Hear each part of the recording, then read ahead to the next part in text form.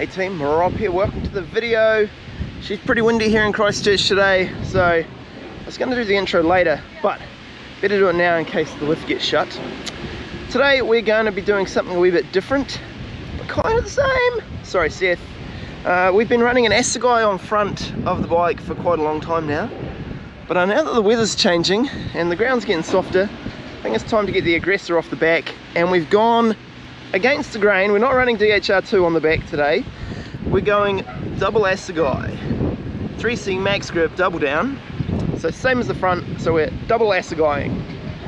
So we're going to have our first ride on the Double Assegai combo today and see how it goes. So jump on board, let's get on the trail.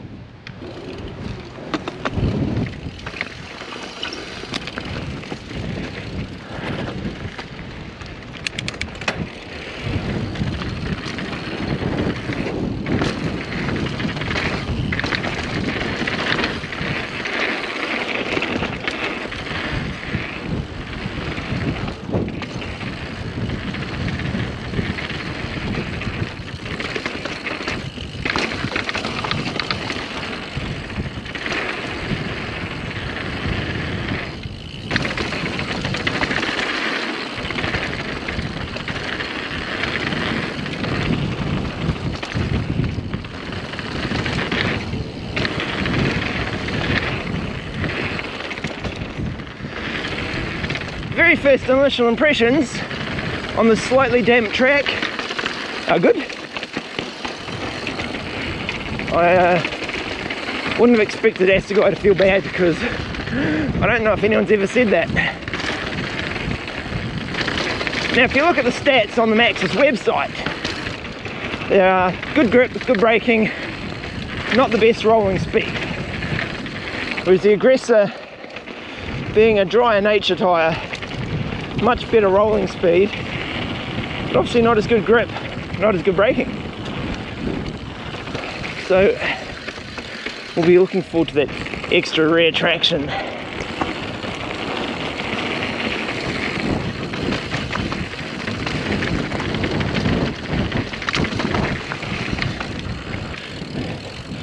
Wee bit greasy early in the morning in the middle of April. It's meant to dry up later in the day, but we'll see. We're not going to be here all day.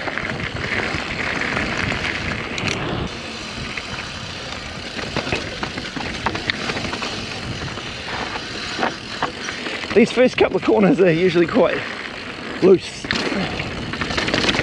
That felt pretty good.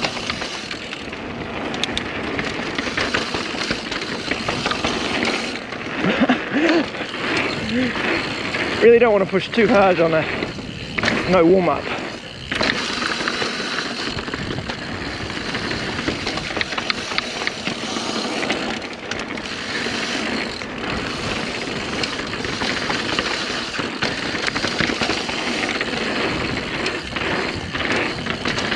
Last time I was here on the Aggressor, it's fairly similar conditions, and I was definitely struggling with confidence in the back end, but so far we're feeling pretty good.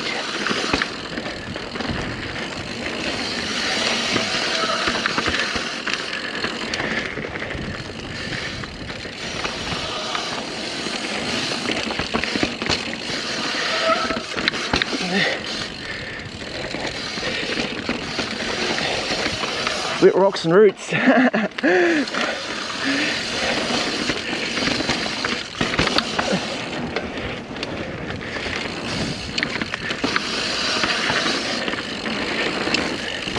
Suppose when you max this and you ask the GOAT, Greg Nah, to help you design a tyre, you're unlikely to end up with a bad result. It's really easy to see why the Assegai is pretty universally fan favourite of Maxxis riders all around the world. There's still a lot of DHF guys out there, but I think you'd benefit from giving the Assegai a go.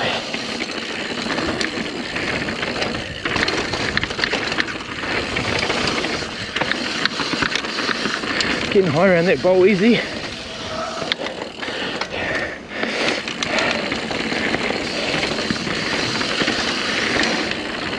Torpedo's a nice long track, but whew, first lap full pull, that's hard work. Off this drop. Right, onto the four-wheel drive speed straight. This is where we get the death grip out. Not really though. Be careful down here, guys.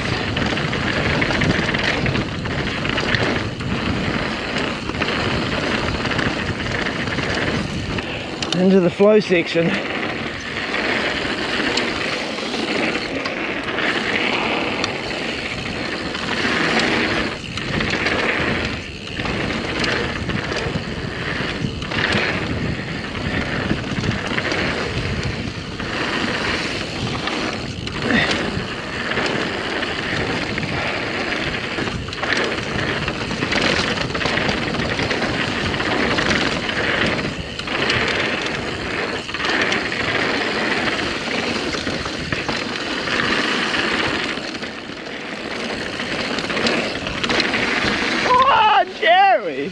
Yeah, boy.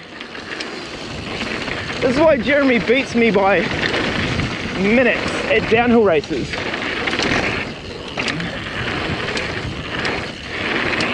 Because Jeremy can do that.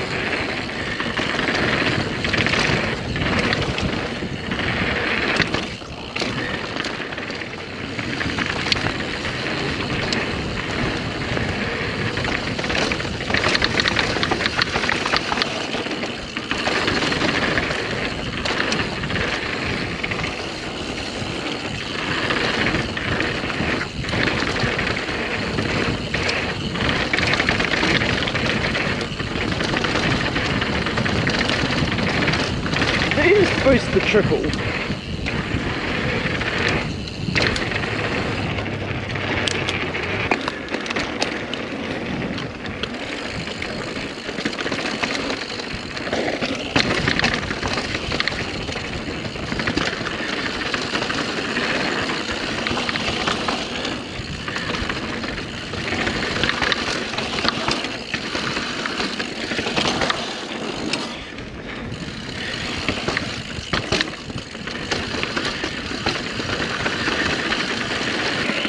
Nice to straighten it.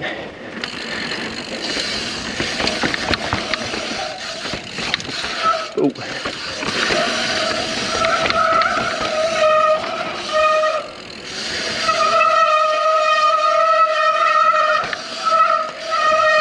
Oh, my brakes.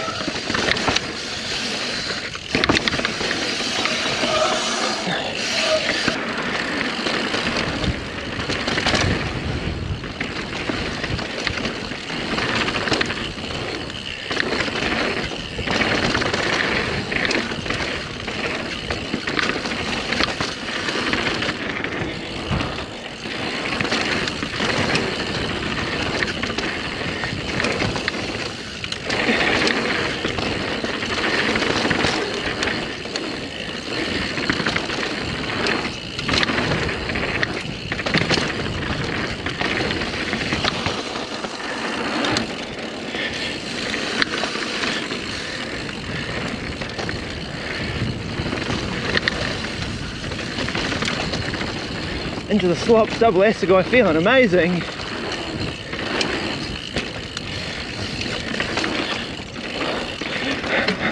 Into the flat, Double Assegai not amazing. Over the roots feels good.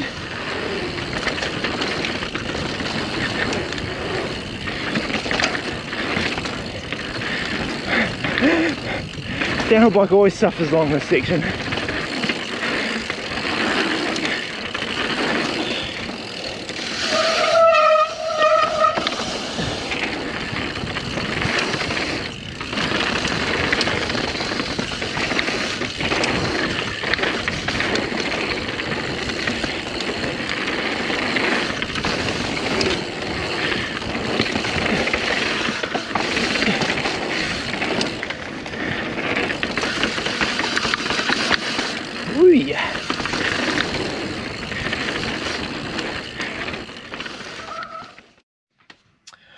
Righto team, so that was the first day riding Double Assegai.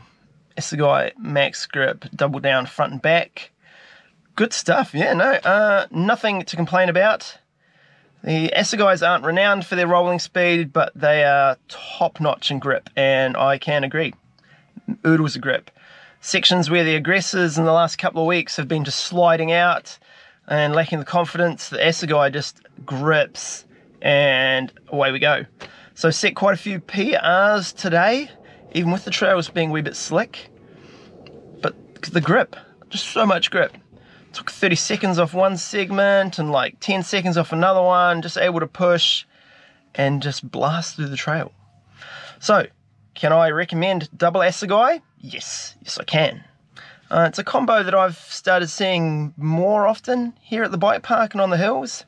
Obviously you got your regular Assegai DHR combo and you know DHF DHR combo, but yeah, Assegai front and back could be the future. So if you want to try it out for yourself, head down to your local Maxxis stockist, pick yourself up some, try it out. I don't think you'll be disappointed. So, like normal guys, like if you've liked, subscribe, see you all see the next one. Till next time team, ride on.